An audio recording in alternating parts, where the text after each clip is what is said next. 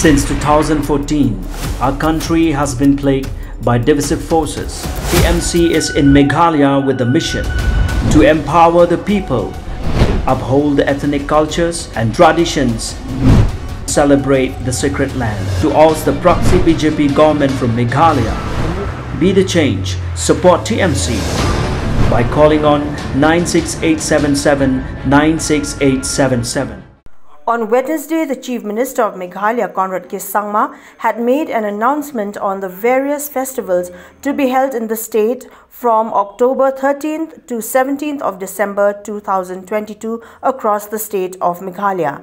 The festivals are being organized by the state government of Meghalaya in partnership with the Department of Tourism, the Directorate of Sports and Youth Affairs and the Meghalayan Age Limited. At the same time, Sangma also announced the much-awaited inauguration dates of the Crowborough and Marriot Hotels in Shillong. And hence, today we are here to announce the calendar of events for the autumn season for Meghalaya. And we feel that after 2 years of COVID, where we have had a lot of challenges, tourism is picking up and the response has been like never before. And we have a huge inflow of tourists, and hence it is important for us that we are able to maximize the overall situation here and get maximum benefit for our hotels and tour operators and all the other stakeholders in the tourism sector. 7th of September, we will be inaugurating the new Taj Vivanta in the state, that is the Crowborough Hotel. The inauguration and launching will be on the 7th of September. So finally, a project that has been lying and has been facing a lot of problems for the past 30 years, many decades, and was on and off. Finally, we have been able to conclude it now, and as I said, on the 7th of September will be the official inauguration of Taj Vivanta.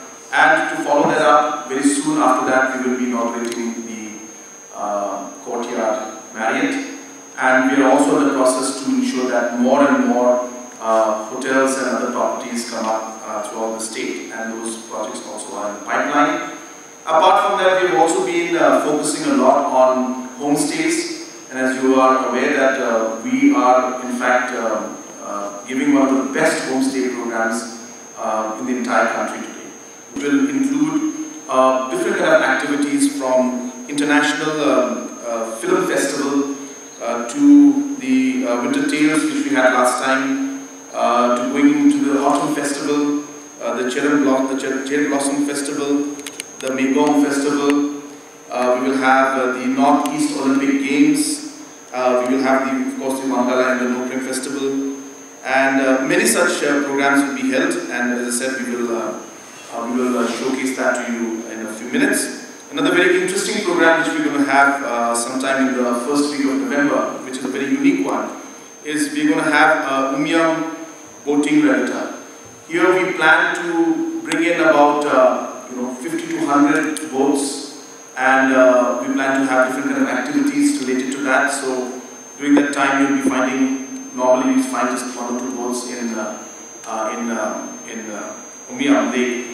But here we plan to really make it into a festival and a festive kind of environment. So for the first time, there will be kind of a boating festival on Umyam Lake, and that is going to be in the month of November. We will show that also